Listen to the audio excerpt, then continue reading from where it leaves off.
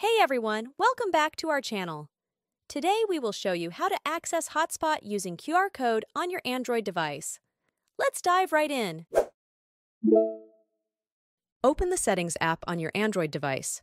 It's always annoying when you have to read or show your password when you share your internet connection with your friends.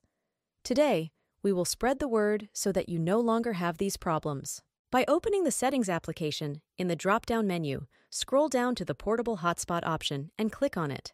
Then, when the Portable Hotspot option opens, the first thing you will do is turn on the hotspot.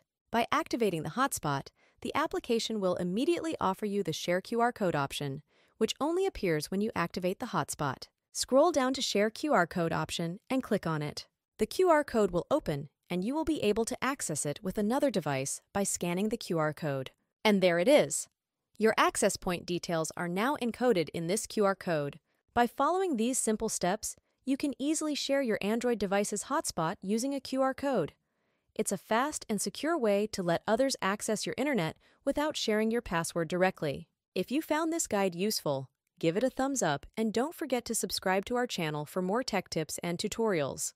Thanks for watching and see you in the next video. Stay connected.